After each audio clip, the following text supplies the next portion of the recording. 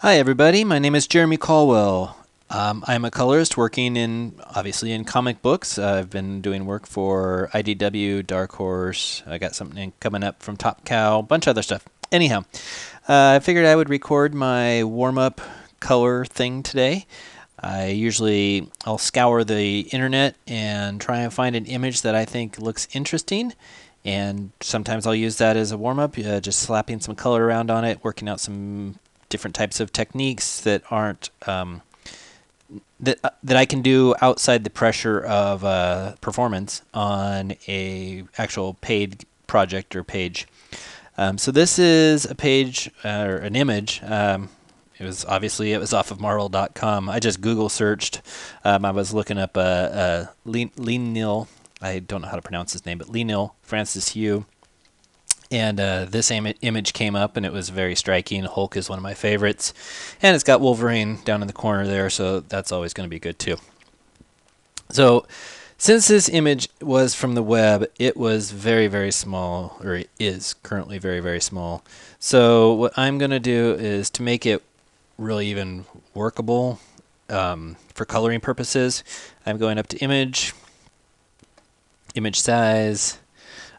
See, it's only 550 pixels wide. So I'm actually just going to make this, it's going to be a little less than print size, but 300 DPI resolution, leaving it at still basically 8 by 11 or 8 by 12 almost image.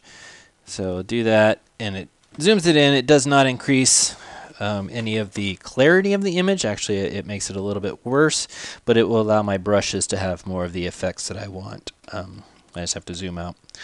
So I'm also going to duplicate this layer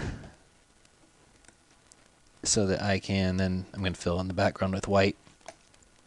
Duplicate it. I'm actually going to clean it up just a little bit with curves. That is my preferred method of cleaning, darkening images. That works there. I probably don't want a whole lot of contrast in the lines, but I want some. So go there. I'm going to drop that, merge that down with the line layer. And I'm going to set that to, actually I'm going to leave it to normal. I'm going to do it this way. I'm going to put a layer on top and set that to multiply. And for the purposes of this, I'm just going to drop in, actually I need to take out the red of Marvel.com, I think. Otherwise that may screw things up later on. So do saturation, drop that all the way down, merge that adjustment layer. Okay, so now what was I doing? Oh yes, I wanted to put a multiply layer, and because the overall image is going to be green, I'm just going to go ahead and stick with that idea. I'm going to put a rather high intensity but dark green on the multiply layer. I use the HSB. HSV is what I always think of them as, but hue, saturation, and value, they use B for black. But that's how I learned to paint, and that is how I usually continue working. So I have my brush. I use a typical, just a hard round brush for most of my stuff. And I'm going to start blocking in a few things just on this multiply layer to set off some of the parts of the image that I want.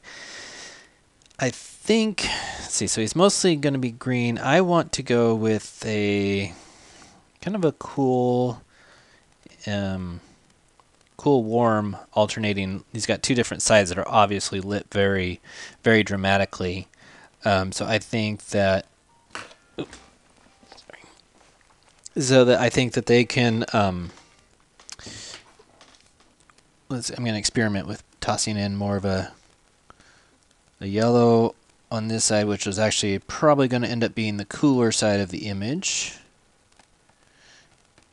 Just blocking it in there, not doing any rendering, so to speak, just going there, and then I'm going to put some red over on this side, which is going to knock the saturation down because it's going over green, which is fine. It'll just make me do a few more adjustments as I get going. And like I said, this is experimental. That's the point of doing these warm-ups, is just not to get too precious with the final product and just see what comes out as I go. So yeah, go with this and just see what happens. So right now, to me, it looks really, really strong red, but I think that's okay, especially if I balance it. I might go in and warm this one up too, so I have two somewhat warm lightings, or I might cool it off. Actually, let me see what a blue is going to obviously bring it back to the cool. So let's go with that and just see what that,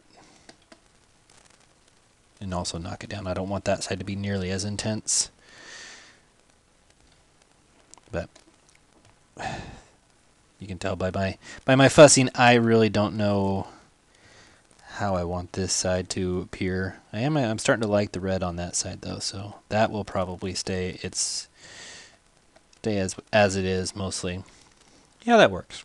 Kind of a not a yellow, but kind of a creamish yellow. And Wolverine here, I'm sure he's probably wearing his yellow and blues. So I'm going to go ahead and toss that.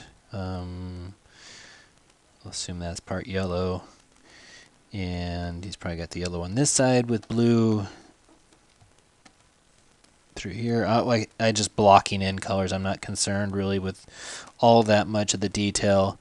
And give him a warmer skin tone here. I'll go back in obviously and make all kinds of painty adjustments on that. So Hulk teeth, I'm going with kind of a gray green, although on multiply over this it is looking seriously bright green.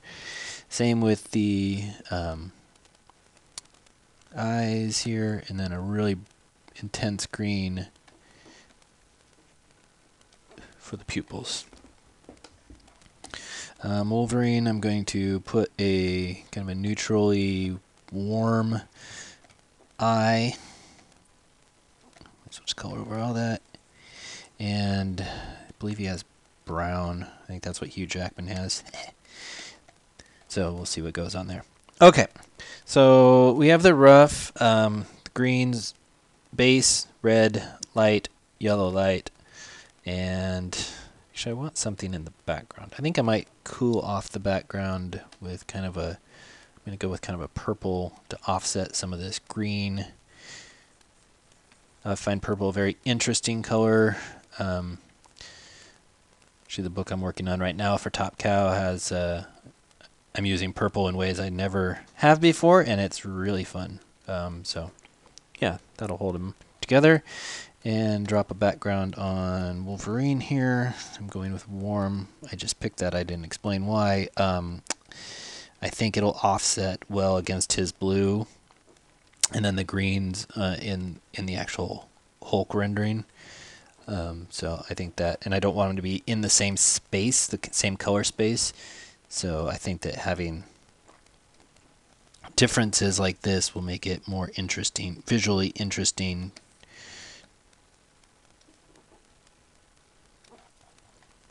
And pop him out away from the Hulk figure.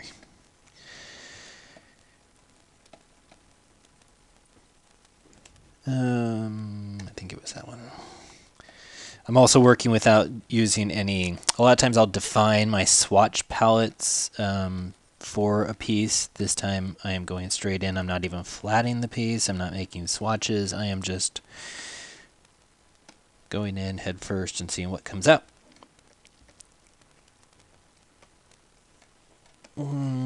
That works for this basic part. Okay.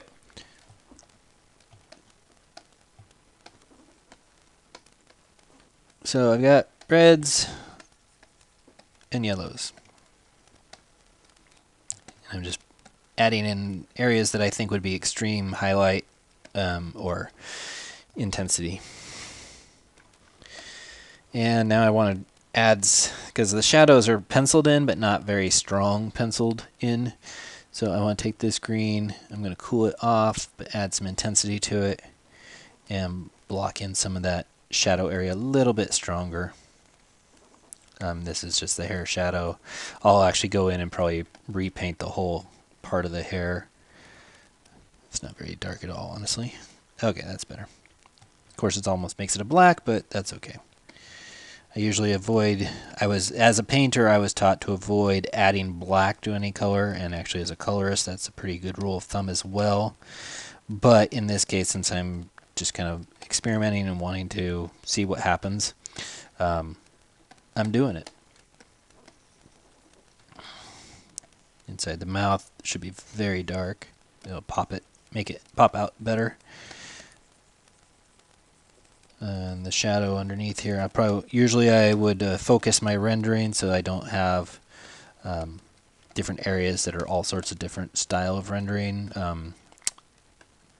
Not style, different quality of rendering. So I want that to be a little more vague down there, and then as I come into the more important areas such as faces, I can add a lot more of the attention to detail, which will make those areas be much more dramatic and important in the viewer perception. So you can use all sorts of different ways of creating focus. The most common one is contrast, which I get yelled at all the time. I just did well, not yelled at. I get critiqued all the time on contrast because I don't use it nearly as effectively as I know I could. I tend to focus on color relationships and levels of detail so that it doesn't really fit in my scheme a lot of times to have different value plans. Some people actually plan. I mean, I know a lot of people, most really of the good colorists really think about value, and that is an area I am working on. So, like right here, I'm focused on these bright colors versus these dark colors. I'm trying, but have patience because it is not natural to me for some reason. I don't know why, but it really is a struggle for me to get my value relationships to function properly. Just adding a few little areas of volume highlight here.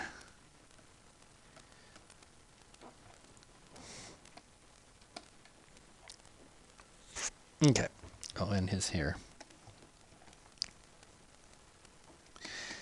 Again, people always have, for dark hair, they use this blue and white, which I don't know why I'm doing, because I'm a vocal opponent of that idea, but for some reason I'm doing it on this piece. Probably end up making it more brown as I go. So I'm putting in just some volume highlights to show the eyes.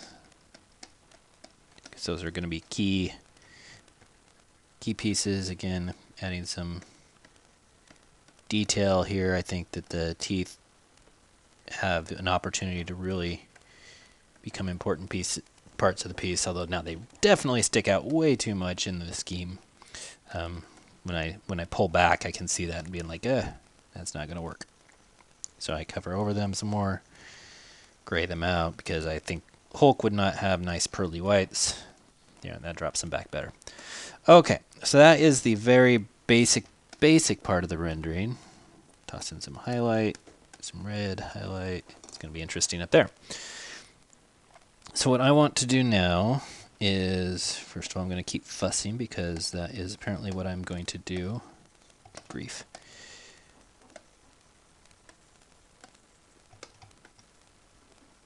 Alright, as I'm blending this out, even though it's going to get completely painted over, for some reason I cannot stomach the idea that this is not having some sort of rendered blend to it. One of my hang-ups, apparently.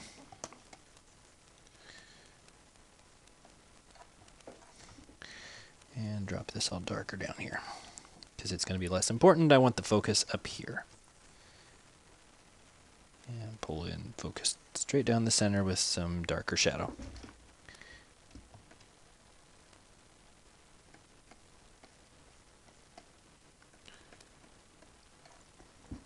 Okay, so that's the basic layer 1 of color.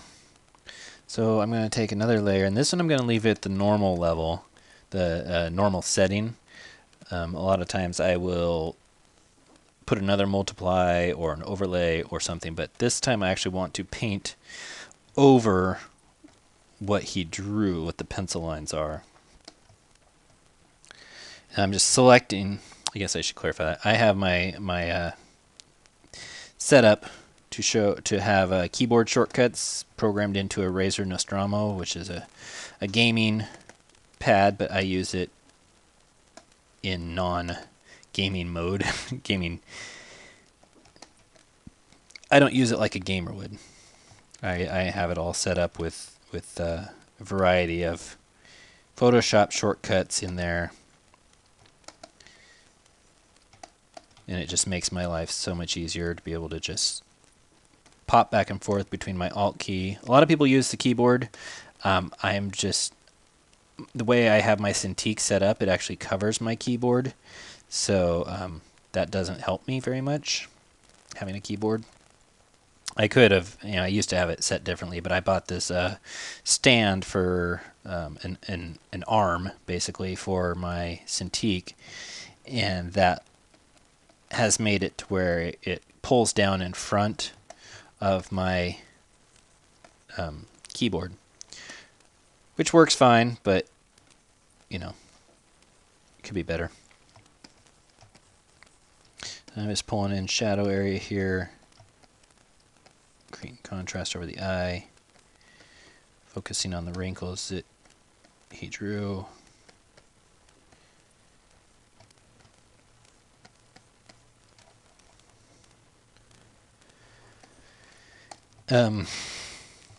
So the head, I'm still working on some of my anatomy learning, so I'm going to assume that the head kind of, as I understand it, curves, kind of pulls in over the brows here. He's got some of the veins showing up, which is beyond me at this point, so I'll trust that he knows exactly what he's doing, although, hell, I'll trust anything he draws because the guy's just a genius in my opinion.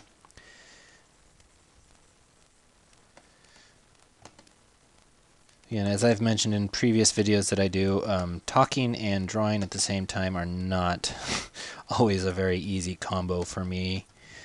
So I apologize if some of my talking sounds like I'm completely messed up or drunk or something, I don't know. But sometimes I start to ramble, sometimes I just completely forget what I was saying, and you just have to kind of bear with it or turn off the video. Sorry.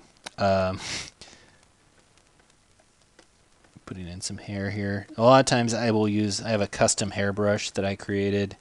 Well, actually I don't think I created it. It was based on a hairbrush that I got from somebody else that has a whole bunch of different hair, but I made it just where it's kind of tapers and it's screen and all sorts of fun stuff, but because I'm just playing on this piece and not really worried too much about final render look, I am not using that brush at this moment. Eventually I may go back into this and pull out that brush and give it more of a finish, but for now this is it. Okay, so I'm going to blend out some of this. It looks like he just got shot in the head for some reason. Need to blend it a little smoother. There we go. That looks a little more like a shadow instead of a depression or something.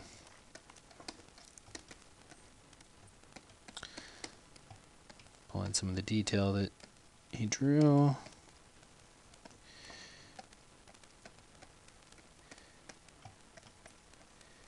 All the wrinkled forehead area here. I'm actually going to probably make it more wrinkled than was penciled, but that's one of the great things about working in digital is you can really play with a lot of the different textures and details that a traditional comic book penciler probably would not have the time or interest in drawing. It is a very labor and time intensive job to work in comics. You're always having to decide when is good enough. You rarely run out of interest in a piece before you run out of time on that piece. It's just part of the way it works. Is we have to put out a product, and that product has to be done in a certain time frame because that's what our editor tells us. And editors know best. Something like that. I trust my editors because, well, I assume they know what they're doing, and so far they always have, so I'll go with that. Yeah, I'm turning this into more of a painting than a color warm up, so this may end up getting stretched into multiple sessions, just because I do have quite a bit of other work to do at the moment. Plus my I gotta go do that art lesson with the 5th graders. So.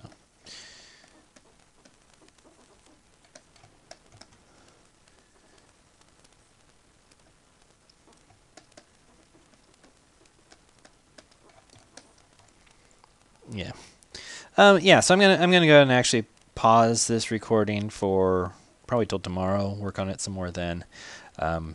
Sometimes that's actually even the best thing to do, to let it sit in my head and see, what I come up with later, because often I get going in one direction and be like, that's not the direction I probably should have gone. So, anyhow, as I continue to work, obviously. Sometimes I get excited on a piece and I just don't want to stop, but I will. So anyhow, my name is Jeremy Caldwell. This is a piece by Leinil Francis Yu, and this is part 1. Hopefully I will continue this later.